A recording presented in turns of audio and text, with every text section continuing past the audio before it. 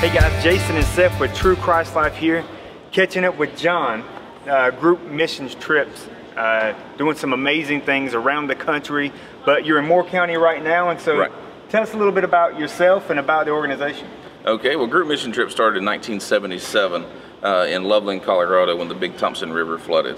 Tom Schultz had a magazine, and he put in a little blurb in the very bottom of it that said, you know, come help rebuild the Big Thompson River area, and over 200 people showed up, and that's what grew Group Mission Trips to where we're serving thousands, over 24,000 campers this year around the country. Okay. I'm the camp director, and I'm actually out of Winston-Salem, North Carolina, and so I just come in and help organize everything, make sure everything is running smooth, and make sure we finish up all of our projects. Typically, how many projects do you have in each county? Does it vary, or? It varies depending on what the camp and the camp size. Here, we have over 46 different projects that we're working on. We have 56 different crews. And all gets done in 1 week? All gets done in 1 week. Wow. So what's the focus, the objective behind Group Mission?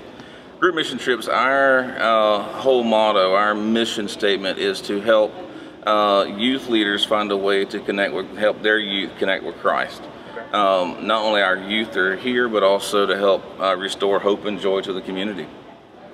And what do you all do in terms of organization or within the organization at the sites? I mean, give me a rundown real quick about how you all bring Jesus through fixing things. Oh, basically our theme this year is reframe. So we're all concentrating on how do you reframe your life around Christ. You know, how does people see you? How do you see yourself? And how Christ sees you. And hopefully by the end of the week, through our morning programs, our devotionals at the site, and through our evening programs and then youth group devotions, when they walk out of here, they see a different picture in that picture frame of themselves and of Christ. The residents, are they there when all this happens most of the time? Yes, we have residents that are there on site. Those residents typically will partake into the devotions that the kids have, which usually takes about 30 minutes, and that's the great thing about it is you see a resident when you go in that is sort of apprehensive about having someone come in their home. They've got 6 new teenagers come in their home, and you know, teenagers tend to have a bad reputation anyway, and then they come in and suddenly by the end of the week they're crying because they don't want to see them leave. And it's just amazing the interaction that happens and that transformation you see over the week. So it excludes, you know, or it includes not only just, you know, the youth and the youth groups that you are impacting, but the people that are living in the homes and the projects that you do are impacted through this, this mission. And the great thing is we see the community starting to get involved. First Baptist Church of Pinehurst said, hey, we can't, you know, we didn't know about this, we didn't know what was going on, but we want to provide shaved ice one afternoon. And so they come up and set up and just gave shaved ice out to the campers as they came back on these 95-degree heat days. And so it's really amazing. I come in on the Friday before camp, and you come into a community that you don't see any hope or joy, but when you leave, you just feel the transformation that has happened inside the community as well. So tell us a little bit about, in terms of when people show up to help, like what, you all supply food and all that stuff to all the people who are helping? Right, this actually starts 2 years ago. Okay. This is a 2-year process to get down to this 1 week. Mary Stoddard, she's been with Group Work Camps for a long time. She's been a volunteer. I think she's done over 40 camps as a cafeteria host. She says, you know, I want to bring something like this to my community.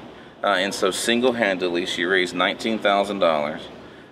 She come up with over 100 different sites to work on to get us to this point.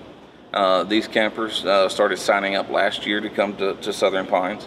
And then once they get here, we have to make sure the school's ready, as we're staying here at Pinecrest High School. It's no longer a high school for this week, it's actually our home, our worship center. And so we transformed the high school to bedrooms. The classrooms are bedrooms. The gym is our worship center. We use the cafeteria. We have to feed everybody, and so it's a really undertaking. It's a long 2-year process for 1 week, but it's well worth it. Yeah. Wonderful, wonderful. So if people wanted more information about group mission trips, where could they go? GroupMissionTrips.com. All right, great. That's our website.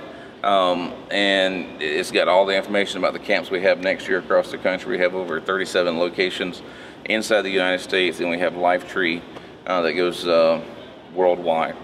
So GroupMissionTrips.com. Great. All right. Well, John, thank you for taking the time out with us. Thank y'all.